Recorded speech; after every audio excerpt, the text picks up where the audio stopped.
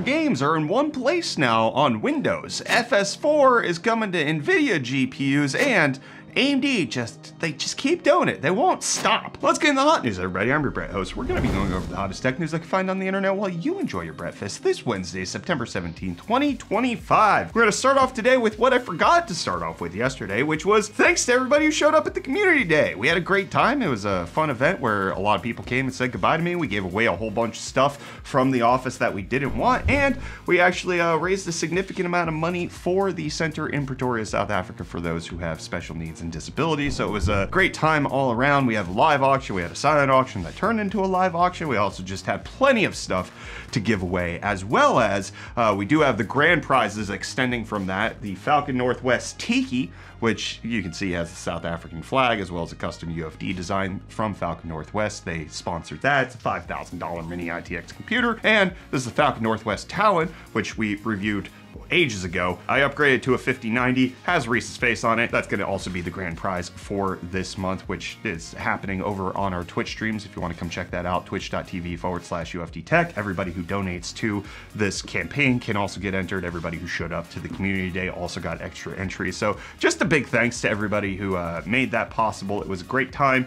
Lots of fun, and now I get to leave. I get to head out of here soon. That's the plan. But what's heading into Windows is Microsoft trying to make Xbox a unified experience over there, and it turns out that they have now launched the completed version of their Xbox app that will unify video game stores together on Windows. So that means things like Steam, Epic Games, GOG, Xbox, Battle.net, all of that can be found in the Xbox app. This aggregated gaming library is essentially there so that they can have it ready for the launch of the Xbox ROG Ally, Xbox Ally X, Asus handhelds, those gaming handhelds that are basically Xbox, but they're still Windows PCs. Anyways, they're launching it for that, but it is available for everybody who wants to use it on Windows. I'm curious, are you planning on switching over to this to have a unified launcher that's built into the Microsoft ecosystem? Is this something that intrigues you? I personally still just get very frustrated with the Xbox app and how limited it feels compared to things like Steam, but at the same time, if I could still have access to Steam using this, I could see myself, especially in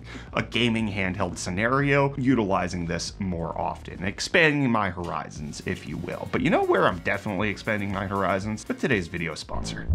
You didn't smell that? Yeah, it's me, but in a good way. I've been embarking on my scent journey for a few months now, and I gotta say, I'm having a great time. Plus, the office also smells great now. This month, it seems today's sponsor, Scentbird, has sent over some fragrances to push me a little further out of my comfort zone. Scentbird has been great for two main reasons: convenience and portability. With new scents arriving every month, I'm able to mix up what I smell like, and the case keeps my samples safe and secure. We actually recently held an 8-hour community meetup day, and stashing away a little bottle from Scentbird kept me smelling fresh throughout the whole time. This month, though, it looks like Scentbird has guided me slightly out of my original comfort zone. Starting off, I tried the Harmonious by Sunforce. This is a nice, light, and bright scent, led by notes of Hawaiian pomelo, saffron, some sweetness added with notes of organic honey, and some earthy tones rounding out with sandalwood and musk. I would say this is strongly an everyday wear, smells great, but nothing too intense. Next up, I tried Apsu by Ulrich Lang, New York. Similar to the previous scent, this is a very bright and herbal scent, typically not in my wheelhouse, but I'm actually really enjoying this one.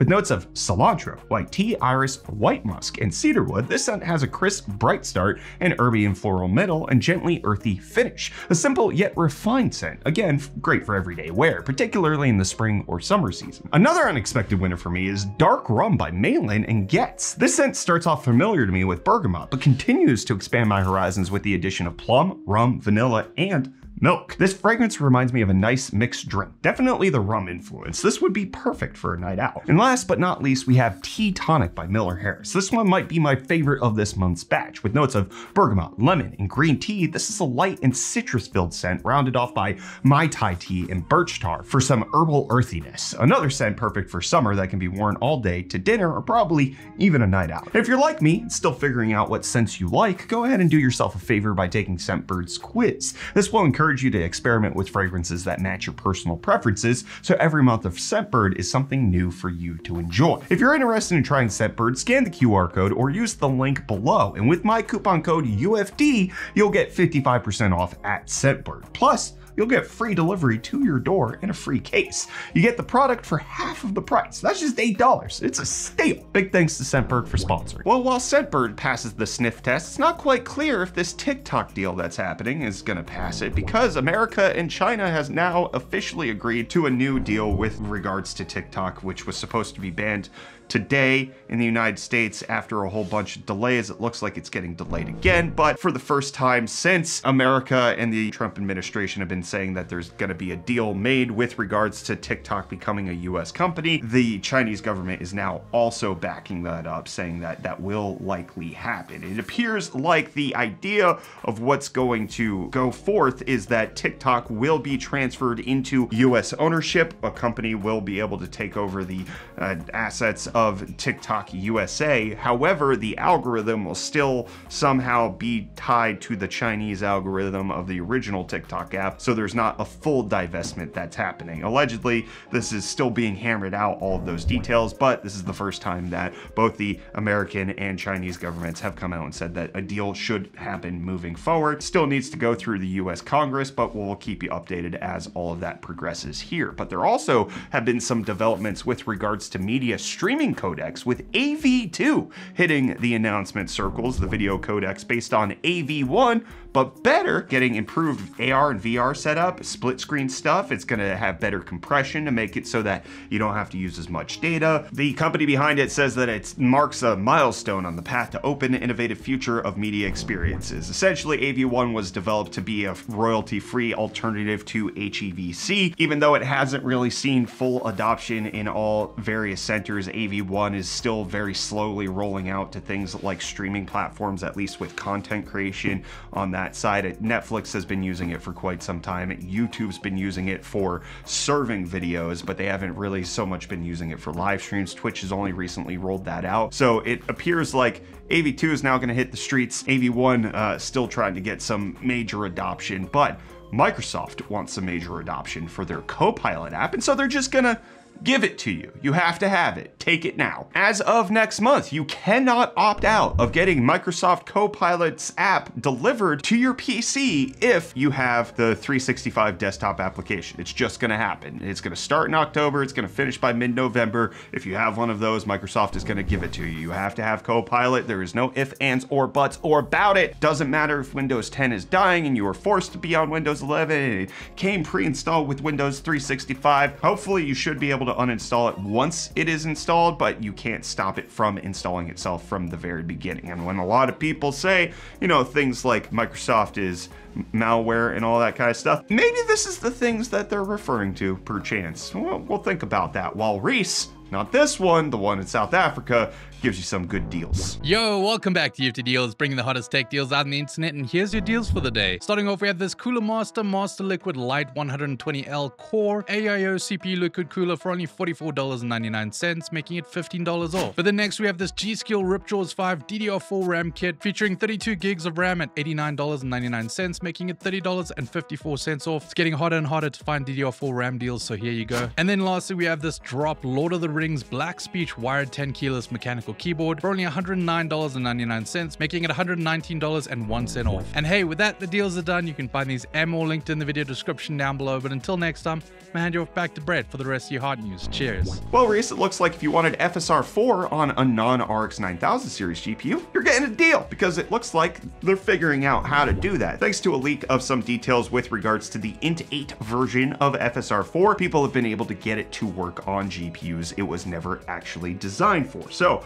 RX 7000, RTX 30 series, you're able to use FSR 4 on those things. According to the reports of the people who have used it, it is making it look better. However, it is costing FPS in order to use it, whereas traditionally with things like FSR 4, it's supposed to get you faster FPS with some quality changes. FSR 4 on these makes it so that you are getting slower FPS than native, but at the enhancement of some quality upticks that are happening, especially compared to things like FSR 3.1. Let me know if you're interested in using FSR 4 on some of your older school GPUs. I want to hear from you down below in the comments, while I tell you about some more older school CPUs that AMD refuses to let die because they're just going to keep making them new. That's right, new CPUs launching yesterday. We have the 9700F and 9500F hitting the streets, becoming official. But what was also hitting the streets and not quite expected was the 5600F. And if you might be thinking to yourself, isn't that on the old socket? Yes, another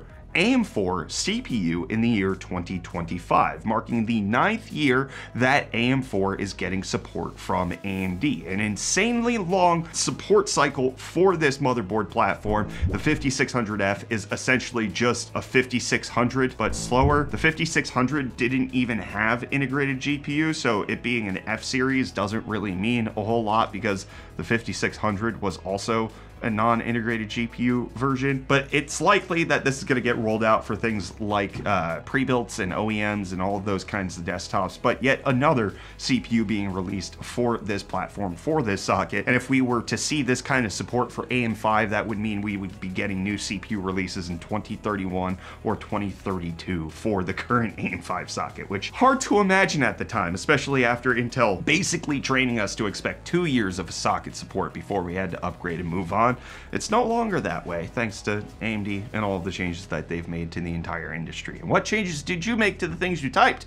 Let me look and see what you said in yesterday's episode of Hot News. We got the Frosty Saucer saying, I gotta say, the low-end CPU market will be a fun area to hang out in once AMD remembers that it exists. They're not gonna do that. The margins are too low. I've read some stuff that it's a little trickier for them to just even make it make sense to release Ryzen 3s. They haven't released a Ryzen 3 CPU since what, the 3300, 3100, that wasn't an APU. We're many, many generations into this, and they're not gonna release it. It's just not happening. AMD doesn't care. They're not gonna make the money there. They don't need to compete there. Intel is honestly kind of the budget king when it comes to things that are around $100. You could go back a couple generations to older AMD CPUs to hit that price point, but Intel's giving you new stuff right now. And we got Z-Shrink saying, another roundup of excellent news, but also amazing community day you and the team pulled off. Great job and congratulations. Thank you, Z-Shrink. It was a good day. Had a good, tons of fun. Thank you to everybody who showed up. Again, as mentioned at the beginning, thank you to everybody who's donated to the campaign to raise money for Pathways Pretoria. It's been fantastic to see that they are getting support, and I just appreciate it. It's been a good time overall as I'm trying to move on to this next chapter of our lives. And then we got the Crimson Prince saying, it's funny seeing Intel still comparing their new chips to 14th gen GOAT and not comparing to their Core Ultra series. If this goes on, Intel will definitely die one day. As somebody responded, the CPU they're releasing is the Core Ultra. There's nothing after the 14th series for them to compare it to because this is the Core Ultra, the Core Ultra 3205. They didn't release a 100 series for desktop. This is the direct successor. That's why they're doing it. If this goes on, they're just doing the right thing. Of course, they're going to compare the 205 to the 14100. That is what it's replacing. There is no intermediary CPU there. I totally get Intel makes missteps and marketing issues and all that kind of stuff, but this was not one of them. And this is not one of the moments where I continue Hot News. It's actually the one where I end it. I'll see you back here for more of the Hot Tech News later.